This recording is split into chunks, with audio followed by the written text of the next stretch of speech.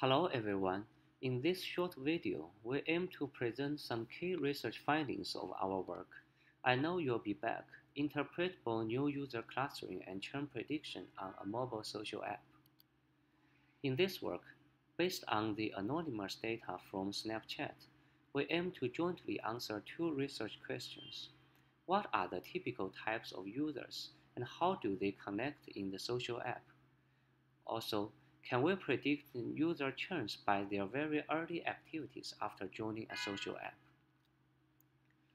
Based on a systematic two-step clustering framework, we find there are 6 cohorts of user types on Snapchat.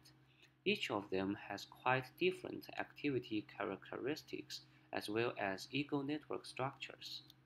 Moreover, we find that the 6 user types actually correlate a lot with user churn.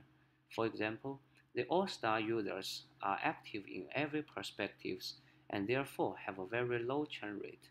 However, the sleepers, swipers, and invitees are less active in certain perspectives, and therefore they are more likely to quit the usage of the social app after a certain time.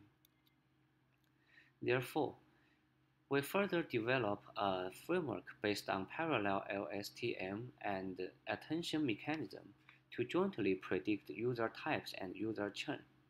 We find that our framework is able to outperform classic industrial churn prediction algorithms like logistic regression and random forest by really large margins.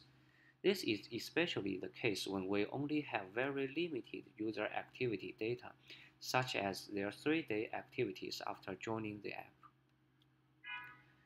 Finally, although with different precision and recall, we are also able to predict user types by just looking at their very initial activity. Thanks for watching the video.